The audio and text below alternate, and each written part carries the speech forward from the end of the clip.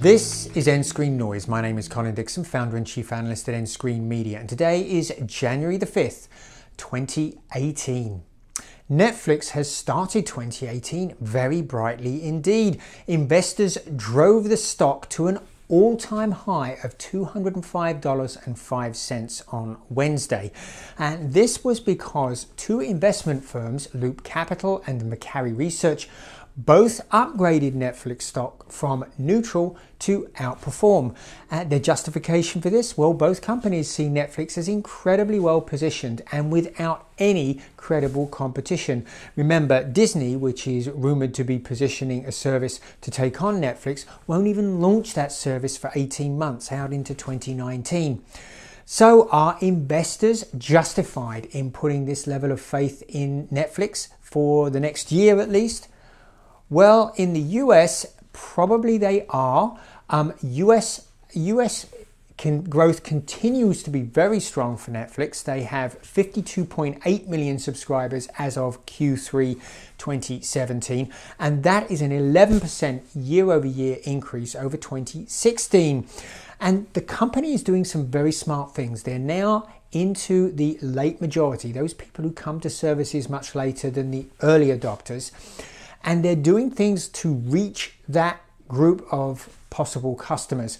Like, for example, working with Comcast to put Netflix on the X1 set-top box.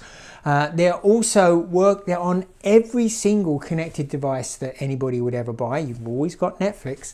And the third thing they're doing here is they're really...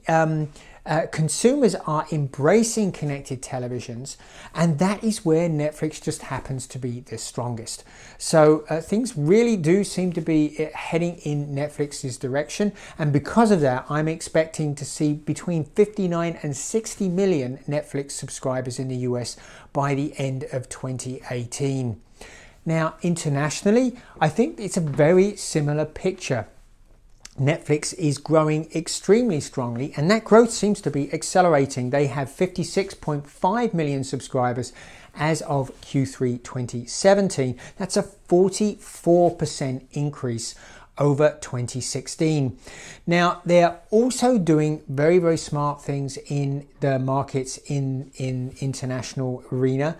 They are partnering with wireless and wired operators to help them with two important problems. One is to help them be found in areas where they're not quite as well known as they are here in the US. And the second thing is in billing. Many regions, they don't use credit cards very much, and so it's very difficult for them to bill. And so the operators can help them out with that billing problem.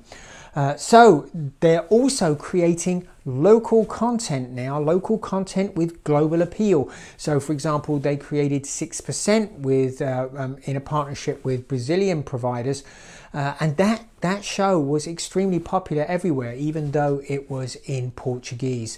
So as long as they keep on that particular path of partnering with operators and lots of local content, I see them continuing to grow very, very strongly in international markets, possibly reaching 82 million international subscribers by the end of the year, to give them a grand total of about 140 million subscribers worldwide. Are there any flies in the ointment? Are there any clouds in this blue sky? Well, there are a few. They are spending a crazy amount of money, $8 billion on content in 2018. And not every show they produce is a hit. They recently cancelled Sensei and Hemlock Grove, both of which were very expensive series and only lasted for 2 series. But the thing is that even though they create some shows or movies that aren't very popular, they're still watched. For example, Bright with Will Smith, which was just released, although it was panned by the critics, was still watched by 11 million Netflix subscribers in the first week.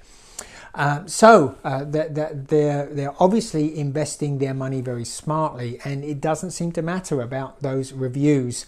Now, they're not doing so well in some markets. For example, in India, they're only the 5th most popular service, and in Southeast Asia, well, they're really having a tough time competing with iFlix, which is much better targeted for viewers in that region.